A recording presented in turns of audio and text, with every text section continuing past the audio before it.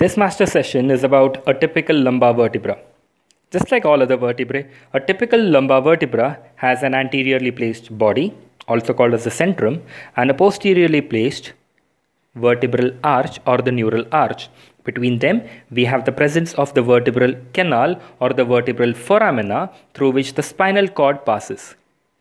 The body is large. It is wider from side to side than from before backwards. The height of the body is slightly more on the anterior aspect than on the posterior aspect, and this creates a nice convexity of the lumbar spine. The vertebral foramen present between the body and the neural arch is roughly triangular in shape. It's bigger in size as compared to the thoracic region, but smaller than the cervical region. These are the pedicles.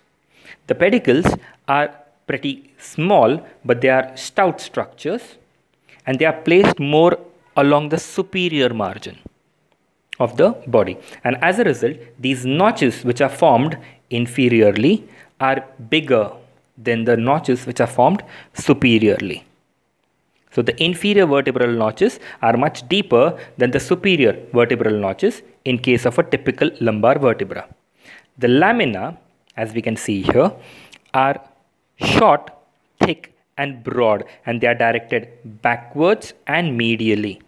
They join in the midline to form the spinous process. The spinous process is more or less a thick quadrangular piece of bone which is pointing backwards and slightly downwards. The posterior and the inferior border of the spine is thickened. The transverse process, as we can notice here, are very thin and tapering structures, and they are directed laterally and slightly backwards. They are almost similar to the ribs in the thoracic region, and they are more or less an accessory process here.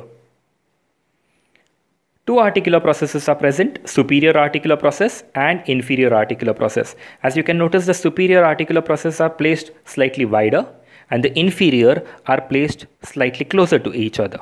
The superior articular process has these facets for articulation with the vertebrae above it. This is a slightly concave facet which faces medially and backward, and it forms the synovial joint with the superior vertebrae.